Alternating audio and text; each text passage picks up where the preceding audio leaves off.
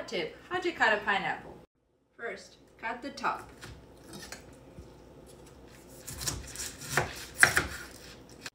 Don't toss the scraps, we're gonna use them in the upcoming videos. Normally juice pools at the bottom, so we'll flip it and let gravity work for 10-15 minutes.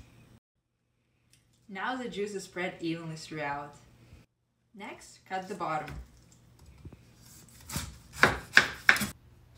Once the ends are gone, you'll want to divide it into quarters. Cut out the core and slice from each side almost to the center, then once more in the middle and segment it. They should slide easily into a serving bowl. Now taste and enjoy your perfectly sliced pineapple.